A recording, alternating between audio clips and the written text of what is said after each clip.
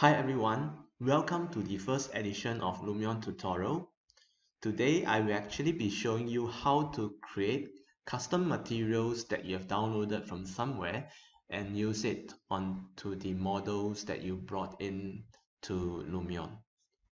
So first thing, let me open up one of the examples that comes with Lumion. So the example that I'll be using will be Villa Feminine. So once you open that, you will see this scene over here. Let me zoom into the model. Okay, so in order to create your own materials and apply it to the model over here, we have to click on the materials button at the bottom left corner, and this will prompt you to click on an imported model to modify its materials. So now you just need to move your cursor to the surface that you want to edit, and then just click on that surface. Since we are creating a new materials, we have to click on new button on the material library window, and then the material type will be standard materials. So once you click on that, it will give you another window on the left hand side, and then now you need to bring in three different files. The first file will be the color map, followed by the normal map, and then last but not least will be the displacement map. So the color map will actually provide the color and the patterns that you have brought in for your materials. And then the normal map will actually simulate the bumpiness of the surface of the materials.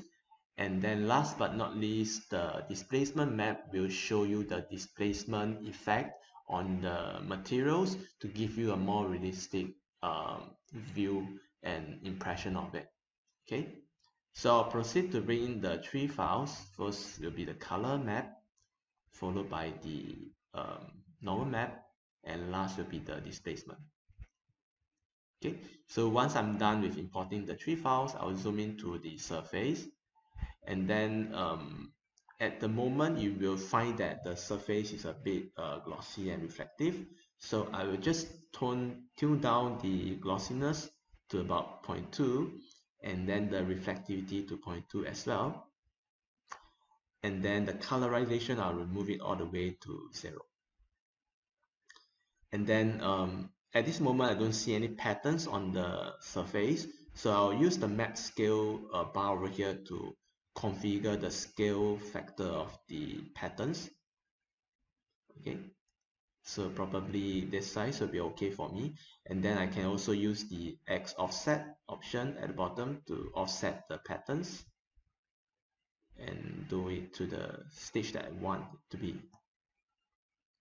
Right, so just now we have imported the normal map to actually simulate the bumpiness of the surface. So if you zoom into that surface, right, and then you can either decrease or increase the bumpiness. So you can see as I drag the bar, right, you can see the surface changes as well.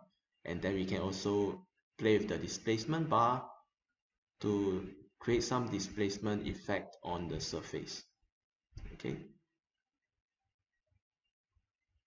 so it looks pretty good now. So I'll just click on the save changes button at the bottom right to save the materials that I've created over here. Okay, so once I've created and saved the materials, okay, I can click on the materials again, and then on the window on the left, there's an option for you to save the materials to custom materials, so that you can always bring the materials back and use it on another surface on your model. So I'll just click on this option, and then they will ask you for the naming that you want for these materials. So I'll just give it a name, concrete A, and then I will save it. Now let's say I want to apply these newly created materials on this surface that I'm selecting at the moment. So I'll just click on that surface, and then on the window on the left, you have to click on custom materials. Okay, once you click on that, you can see all the custom materials that you have created so far will be appearing over here. So I'll just select concrete A over here, and then you can see the materials has been applied to that surface, and then I will just proceed to save the changes. Okay, so this is how you actually create your own materials, save it, and save it under your custom materials library, and then you can use it for your models, any models in fact, in the future. Okay, so that's the end of the tutorial. Thanks for watching.